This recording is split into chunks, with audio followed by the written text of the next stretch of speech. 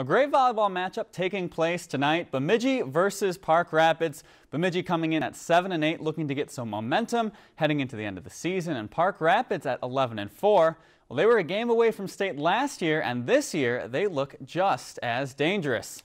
It looked like a good matchup on paper, and it did not disappoint. A good crowd on hand.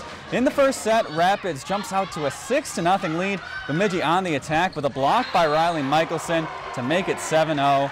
On the offensive side, Michelson just as dangerous. Caitlin Weaver with the set. She puts it down for the kill. They go up 8-1. Bemidji trying to fight back now. Emma Muller serving. Tough to handle over the net where Rumor Flatness is there to send it back.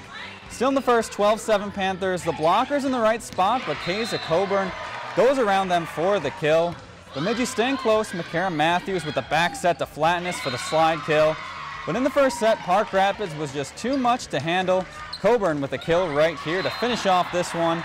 This one was back and forth, close sets all match long. Park Rapids ends up pulling out the win in the fifth set, 15-10. If you enjoyed this segment of Lakeland News, please consider making a tax-deductible contribution to Lakeland PBS.